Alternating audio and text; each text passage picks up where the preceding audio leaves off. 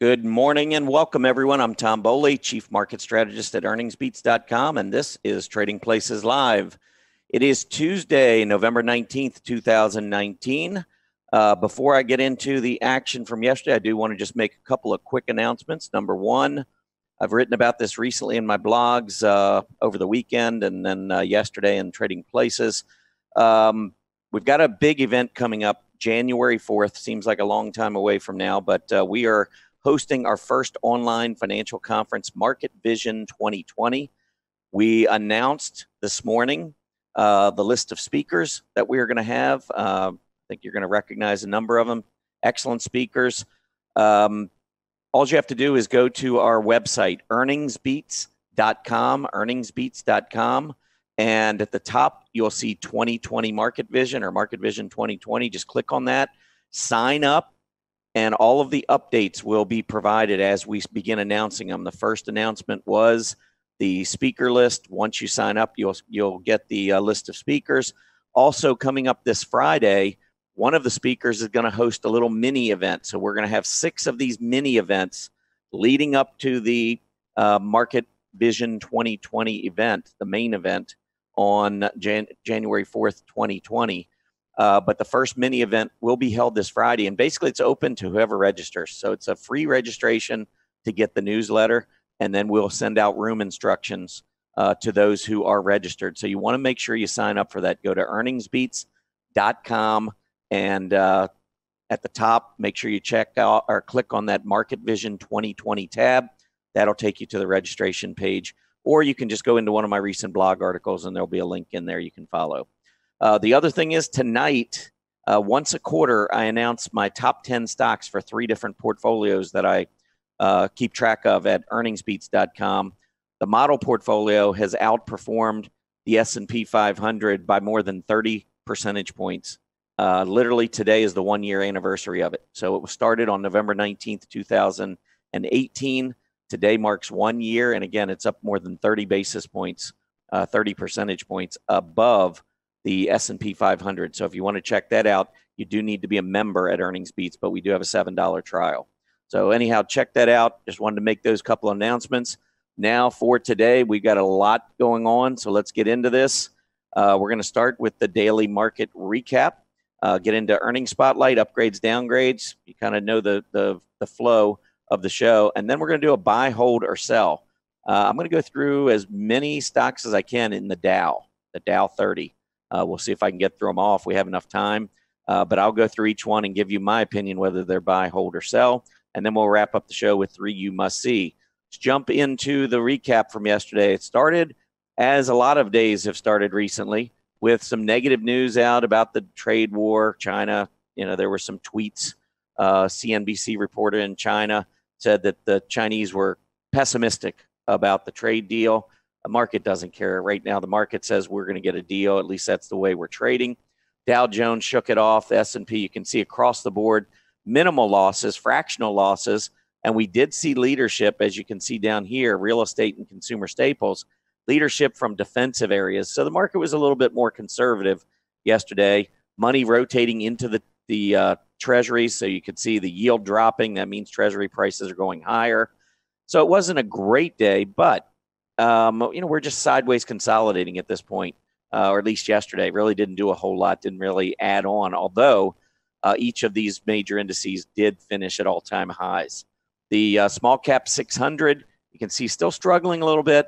I'm looking for a bounce off this 20-day moving average, and if we can get through 1,000, that's a big resistance area on the small cap 600.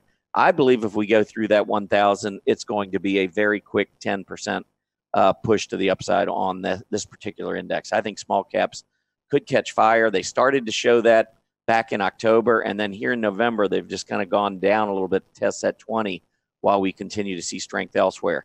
I think we're going to see it return. As I mentioned, 10-year Treasury yield, right now it's down just a bit. We're at just a little below 1.81%. Not a whole lot of change today. But overall, I would say that the action recently has been pretty darn strong. A couple of industry groups. You can see home construction bounced back nicely yesterday. I was a little surprised after on an uptrend we printed that bearish engulfing candle, but home construction had a pretty good day. had an excellent economic report out this morning. We'll talk about in a minute.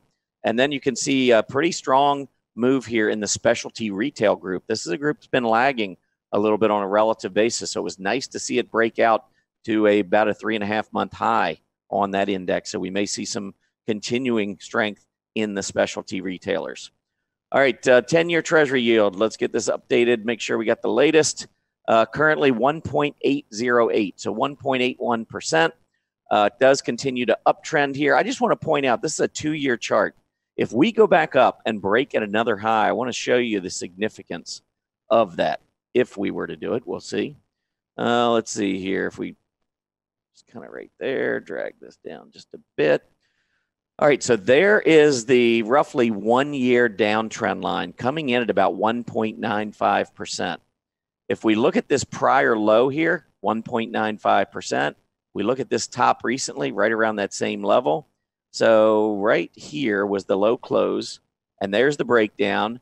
We've been trying to get back through. A move through 195 would be a very significant intermediate term breakout to me in that Treasury yield. And that would mean, again, a very significant rotation away from Treasuries. That would be bullish for U.S. equities, in my opinion. Watch for this. If we can continue to put in these higher lows and then we go up and break out through 1.95, 1.96, I think that could lead to continuing big push to the upside. And I think we're going to get it. I've said before, I think the S&P 500 moves through 3,200 before the end of the year. Doesn't seem that far away now that we've had this big move, but a couple months ago, it seemed like it was quite a bit away, but the pattern measures initially to that 3,225 area. All right, economic reports. I wanted to just mention this morning, we had the October housing starts out. Came in just a little below expectations, 1,314,000 units. Market expecting 1,320,000 units. October building permits, however, 1,461,000 units versus 1,378,000 units. That was the highest number of building permits in 12 years since back in 2007. So pretty interesting development there. Of course, building permits, there's only one reason why you go get a building permit, because you intend to build. So that's a pretty good economic sign. We talk about following technical analysis because it gives us those clues before we get the news. We're now starting to get these great reports out of home construction. If we just go back and look at the last few years, you can see 2019 has been a huge year for home construction. Now we're getting the 12-year high on building permits. Want to always pay attention to what's going on these charts. But home construction, I think, still looks good. I was pointing out yesterday, I wouldn't be surprised if we pulled back a little bit, only because we have a lot of room down here to the 20-week. We don't have to pull back. I do think this overhead resistance level at around 1,000 from beginning of 2018 could pose some short-term issues. I think if we get up there and we haven't turned back up on this PPO, we could have a negative divergence. Just some things to keep in mind, watch for. XLP, consumer staples, did make the breakout slightly yesterday. I see equal highs, rising lows, ascending triangle. That is a bullish breakout in my view.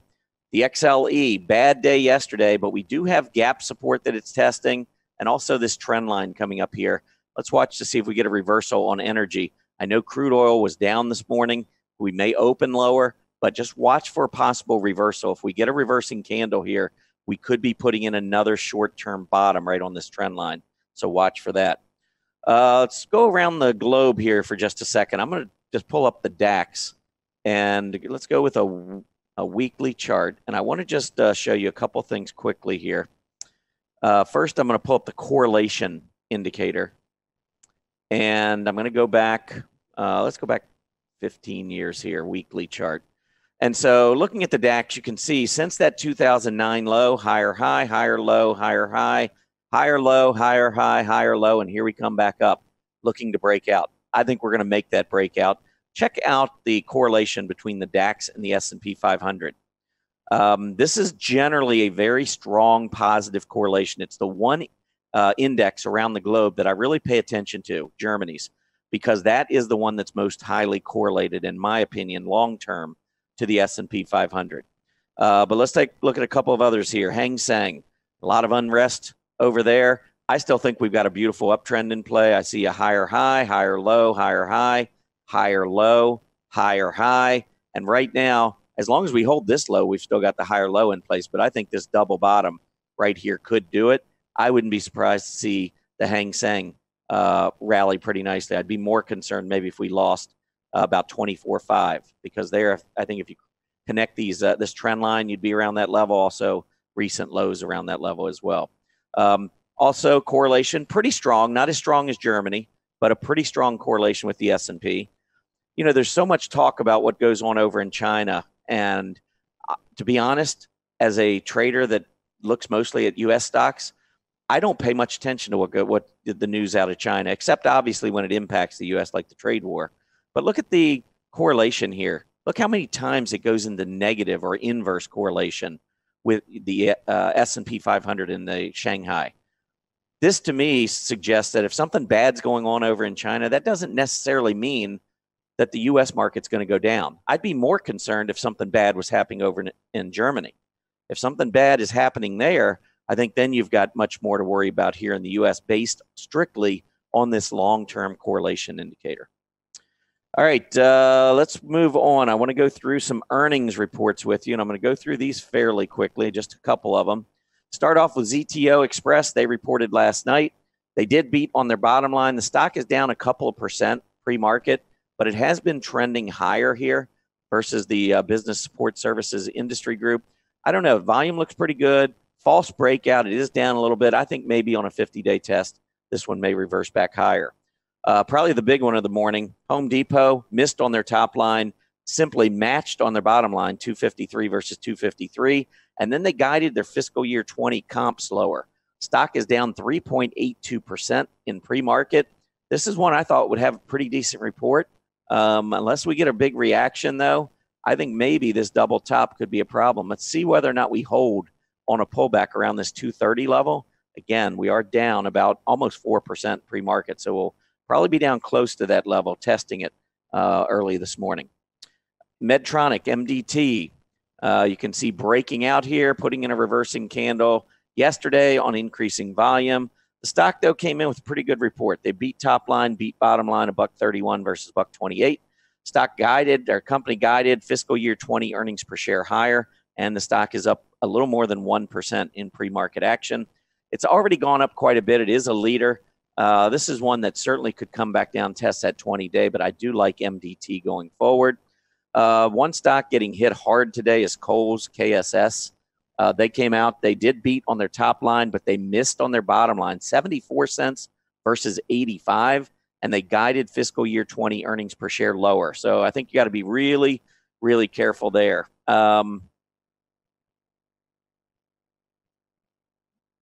Sorry about that. Yeah, Kohls is just not looking very good. And this is the one yesterday I talked about over at Earnings Beats in the webinar I was hosting there. But this gap area really, it looked like we were showing some relative strength, broke out to about a 5 or 6 month relative high on Kohls versus the apparel retailers. But the problem was we were up here in this major gap resistance area where we had seen a lot of sellers. Now we come out with news not so good. Stock down 13% pre-market, not looking good there. All right, let's move on. Upgrades and downgrades. Going to go in and take a look first at Broadcom. Broadcom upgraded today. I actually like this chart. I see the volume coming in, picking up as we go up and we test overhead resistance. We haven't made the breakout yet, but a close above 320 would be very bullish after all of this sideways consolidation and basing. Relative strength has been bad, but it is part of that really hot semiconductor group. So unless you're breaking out and you're setting new highs every day, you're probably going to be downtrending versus that group. But I think this is an opportunity with this upgrade, if we can get this breakout, to maybe begin to break this down relative downtrend. So it's in a good group. It's looking like a pretty good pattern to me, nice consolidation. So I'm okay with this upgrade. I agree with it. Okta. This one upgraded this morning as well. I'm starting to see more and more of these software stocks regaining their strength. You can see software broke out, but a lot of that is because Microsoft has been so strong and is heavily weighted. Okta, another one. I wrote about one yesterday in my daily market report to Earnings Beats members, Avalara, I think it's AVLR. making a similar type move. I can show you that chart real quick, but very similar downtrend. Looks like the downtrend's broken. Look at that move coming up. Volume's been good the last couple of days, and it closed yesterday at about a 2-month high, or almost 2 months. So we're starting to see more and more of this. So Okta, kind of the same thing, trying to break above this prior high, moving to a 2.5 month high. Also had struggled on a relative basis, but starting to turn back higher. This is one that's been loved for a long time. So if it starts to regain its relative strength, OKTA could be very solid. Another upgrade, Vertex Pharmaceutical, one of my favorite stocks in the biotech space that I've talked about recently. Great volume trends. Look at the relative strength breaking to new highs, and the group is starting to gain strength relative to the S&P. It's up past, or it's at about a 4.25 month high.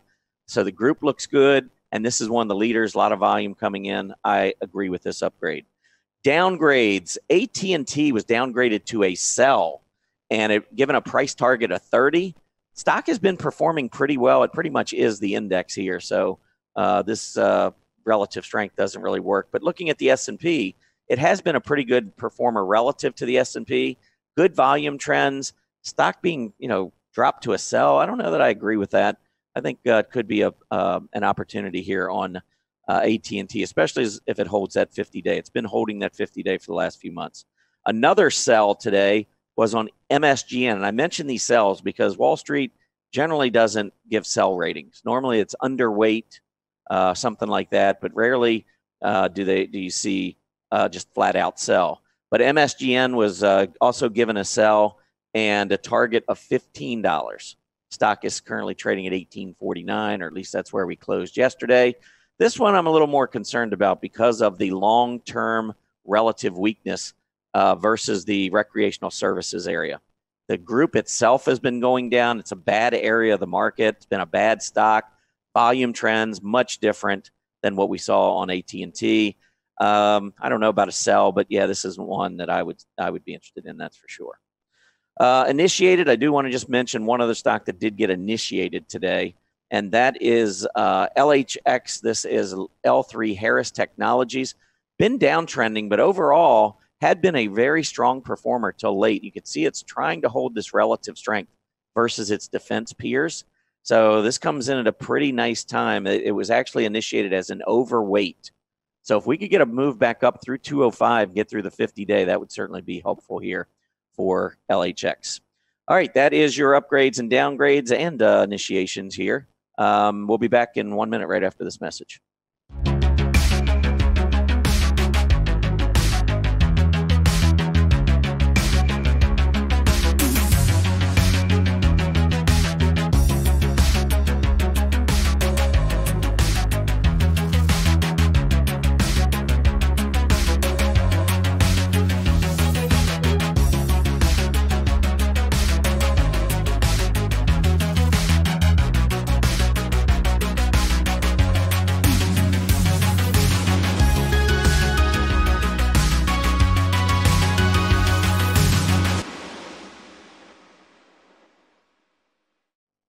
Okay, welcome back, everybody. We are going to jump into buy, hold, sell.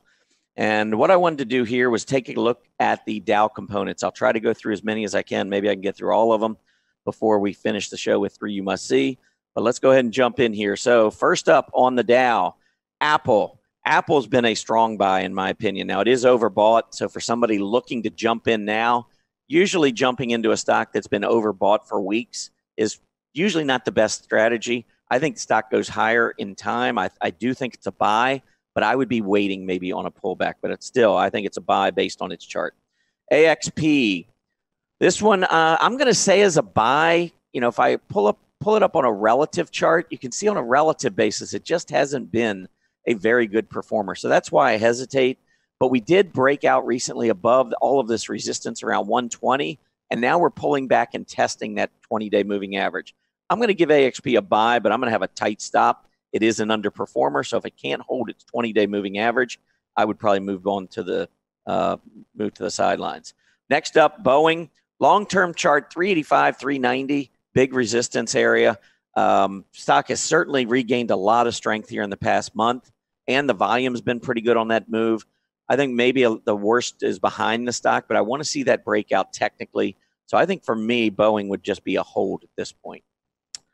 Caterpillar definitely a buy. I think we've seen a lot of rotation in the market. Look at the volume coming in the second half of October as we broke out above the summertime highs. I think Caterpillar looks good. Pull back to the 20-day moving average would be an interesting entry. Next up, Cisco Systems. I'm going to go with a sell. Just don't like the way the stock is trading. It had a move down on pretty good volume, sideways consolidated. You got a little bit of a bear flag, and we just broke down below that with earnings below that bear flag. So this one's got work to do. I consider it a sell. Not interested. Chevron. The energy stocks are a little interesting. I mean, I think the dollar could weaken in the next quarter. And if it does, that would provide some tailwinds for energy stocks. Still, though, we haven't made the breakout. This is, I think, better than Exxon, which we'll look at just, well, if we can get to it. But still, on a relative basis, it's been strong. It's just been in a weak group. That's been the biggest problem here. What you want to see is a breakout above 124.5 to the downside. Got pretty good support down around this 110, 112 area. I'm okay with, I guess probably at this point, I would just rate CVX a hold. But if the dollar weakens and we get a breakout, just remember you got a leader here with CVX. Walt Disney, love it. To me, this is a buy. Love the breakout here recently, taking out the prior highs. I think that's a big deal. It had a huge move up back in April, really sideways consolidated for a while. This downtrend was broken. I think we're trending higher. I think Disney's a buy. Next up is Dow DuPont. Sideways consolidating. This one, even though it did have a pretty good finish to October and early November, hasn't really continued. So I'm going to rate this one just a hold. It's just sideways consolidating. Goldman Sachs, I think this one could be a big winner in the next few months, but I want this breakout. I want to see this breakout first. It's been performing well. I just like the space. Investment services has recently broken out. I think this could be a good group for the next few months, especially if that 10-year Treasury yield starts to move back up again. So I'm going to give Goldman Sachs a buy. Home Depot, we have new news with the earnings. I have to see the stock, how it trades today. I'm going to say hold for now. It's been in a nice uptrend, been a leader, but with that earnings and the move down, I want to see how it responds to that gap down this morning. IBM, at best, a hold. Sideways consolidating, market going higher. IBM on its earnings had the big gap down. I don't see a breakdown, but certainly I just see more of consolidation than anything. You probably could draw trend line here coming up, trend line there going down, squeezing. Let's see which way it breaks. It's a hold. Intel, love Intel. Huge breakout, nice group. Semiconductors are strong. I love that candle. I think you don't see hardly any filled candles in here, meaning that sellers just can't get any control whatsoever. I think Intel's going higher. It's a buy to me. Johnson & Johnson, J&J, I think it's a hold. It's been downtrending, tried to rally, went back down with earnings, coming back up. It just needs to break out and show some relative strength. I'm going to call it a hold. JP Morgan, to me, is a buy. One of the best banks out there on a relative basis. You can see here, stock is one of the best performing banks. It's one of the big names. It's got great volume trends. It's trending higher. It's a buy. Coca-Cola, I'm glad so far to see this gap support holding. So here was your gap up. We came back down. We set a high. Coming back down, we haven't taken out this low. So I believe we're sideways consolidating in a longer-term uptrend. This one I'm actually going to give a tepid buy to. I think this is one that could rally from here. Watch this move down or any move down below about 50 3/4. That would bother me. McDonald's, the whole restaurant group has just been up in flames, no pun intended. But the last few months have not been good here for McDonald's and the restaurant stocks. We're bouncing back up, but so far not able to get through the 20-day. I don't know that I would rate it a sell, but it's no more than a hold for me at this point. 3M, trying to rally back, helping or being aided a little bit, I think, by the rotation that we've seen recently, but still got work to do. As long as it holds its 20-day moving average, I'll give it a tepid buy, but it's got some work to do still from a more intermediate term perspective. Merck is actually one of the better stocks in the space relative to the pharmas. They pay a nice dividend. I think they're consolidating. I expect this to break out. I would be okay with a buy here as long as the stock holds these recent lows. I'm going to say 79 to 81 needs to hold. Microsoft, love it. Broken out recently, just talked about it. sideways consolidation for a while. I think this one goes higher. I like Microsoft. Nike, I was in this one for a while. I actually got stopped out on that move right there. That taking out that prior low below the 50, 20 coming down. And it was just one of those timing things. You can see the stocks come back up. I think with this rally back to the upside, I think now we've got an uptrend. Looks like a cup to me forming. So I'm looking for it to go 97, consolidate and break out. I think it's a buy. Pfizer, unlike Merck, you can see on a relative chart, not so much. Been trending lower. I'm just going to give it a hold at this point. Procter & Gamble, uptrending, higher highs, higher lows. I'm okay with this one on a buy. Travelers is a sell to me. Relative strength, you can see moving down, then gap down with earnings coming up to the 20-day. I think this one's got a lot of work to do. It's a sell. United Health, healthcare providers really beginning to strengthen. Nice breakout here, good volume. United Health's a buy. UTX, great performer. This one looks super. Looking at the relative strength here, you can see it just broke within the last month the 52-week relative high versus the aerospace group. I think this is a very, very strong stock. I like it. Visa, sideways consolidating. I'm just going to say hold. Verizon, negative divergence has come back down and actually worked out that negative divergence. I'm okay with a buy here as long as this low right here holds. So be careful. It moves below 58. Walgreens Boots Alliance, great volume, breaking out, trending higher. It's a buy. Walmart, I'm going to stick with the buy. I actually like this reversing candle after gapping up 125 with earnings. Still got an uptrend in play. I'm going to rate that one a buy. ExxonMobil, if we look at this one on a relative chart, sideways consolidation versus its peers, not as good as Chevron, downtrending. I'm just going to say a hold for now. And that is it. I got through them all 30 of them, buy, hold, sell. Now let's move into the 3 you must see. And I'm going to start with one of those stocks I just looked at, Walmart. So the number 3 stock on my list is Walmart. And the reason, that reversing candle right there. I like that. That's a piercing candle. We gapped up with earnings. They did actually come in a little bit short. It was a mixed report, but they gapped up, pulled back. I wouldn't trade it personally because it didn't beat on both top and bottom line. But if I'm just looking at it technically, I like that reversal off the 50-day moving average, which has been holding for the last few months. So I think WMT looks interesting off that reversing candle. Next up, NVIDIA.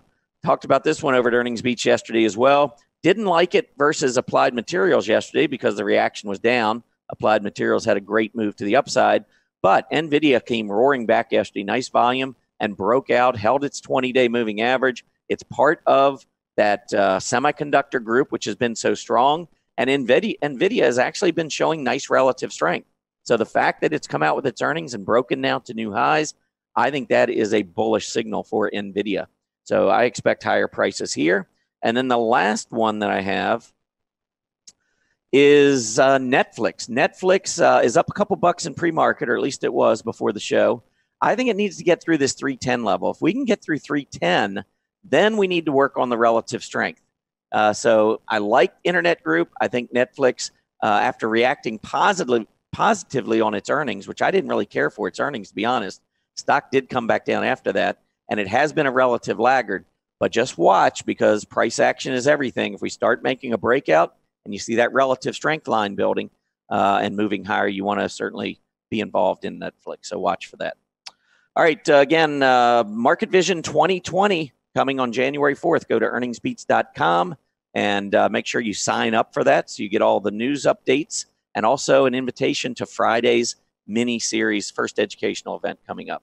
So pretty excited for that. Tonight, I'm doing a webinar. You can check that out. You need to be a $7 trial member at Earnings Beats, but I will be releasing my top 10 picks for each of my portfolios. All right. I want to thank everybody for stopping by. I really appreciate it. Make sure you tune in again on Thursday for the next episode of Trading Places Live right here on StockCharts TV. Have a great day, everybody. Happy trading.